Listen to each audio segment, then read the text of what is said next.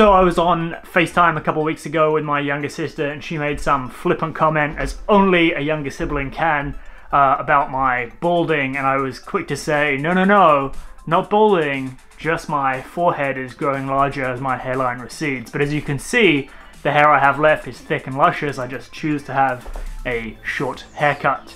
Anyway, it's not important for the purpose of any of these other videos. I just wanted to let her know that thick and luscious hair, forehead getting bigger, not balding. Alright, back to the video.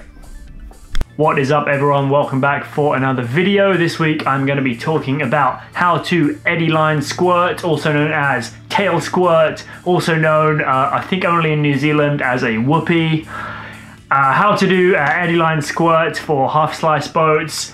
Really excited to make this video, mostly because I've got a really fun new half slice boat to paddle all the time, so I thought this would be a fun thing for me to film. Maybe, hopefully it'll be useful for you too, but it was fun for me to make, so yeah, hopefully you get some use out of it too. So what is eddyline squirt, as I just showed, hopefully in the overlay? It's where you use the power of an eddy line to sink the stern end of your boat under the water. Can you do this in any kind of boat? No, you kind of need either a freestyle boat with a short tail or a half slice boat like this Antics 2, which is so much fun for this. An eddyline squirt could be anything from just a little bit of bow lift all the way to fully vertical. We're going to use basically the same technique for either. And there's a few different points I'm going to run you through, from correct eddyline site selection to what to do with your body, what to do with your edges, and kind of things like that. So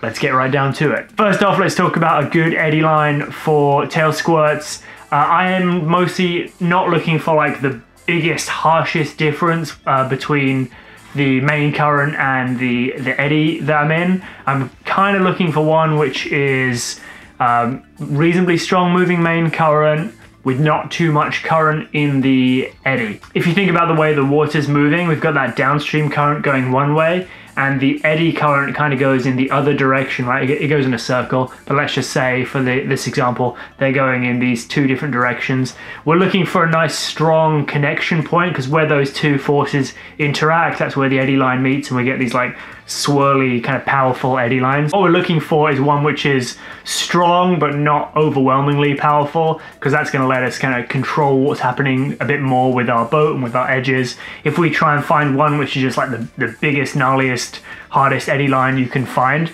you might be able to get some good squirts there, but also you might find you get out of control a bit too fast. So kind of pick your battleground pretty carefully here.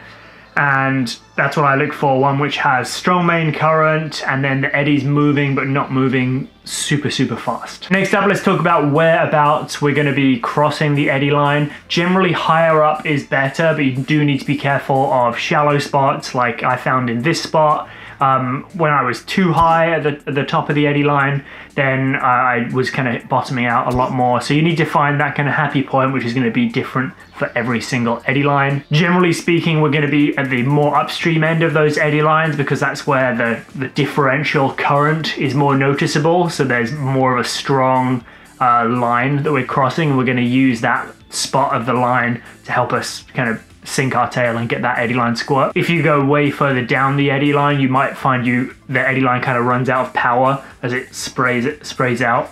So that's going to make it more challenging and something to keep in mind. So once you've selected your eddy line, you're going to approach the spot where you're going to initiate your tail squirt at a medium speed. Now, we want to carry a little speed at the start. Once you get proficient at this, you'll be able to do it with more speed and with less speed, and you'll get a better feel for it. But to start with, just start at medium, and then we've got a bit of room to speed up or a bit of room to slow down if we have to. As well as being at medium speed, we want to approach at kind of a 45-degree angle, exactly like we're doing a classic peel out to go downstream. As you're approaching the eddy line, try and let your boat run for that last kind of one boat length as you're crossing the eddy line.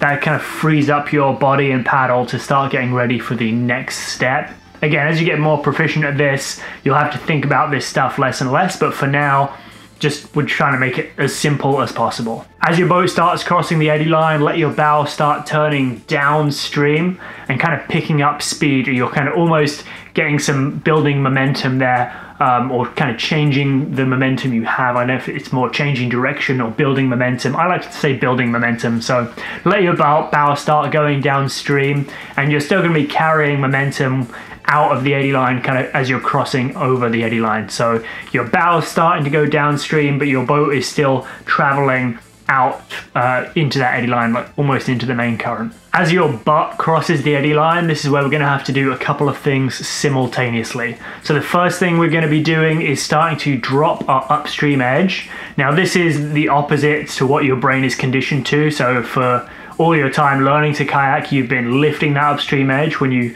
leave an eddy, and now we're going to be dropping it. So at first, if you haven't tried these before, it's going to feel very weird because you're kind of going against something you've been taught this whole time, but it's going to pay off once you can get that eddy line squirt over and over again. So just keep in mind at first it's going to feel a bit weird. So like I said, start dropping that upstream edge.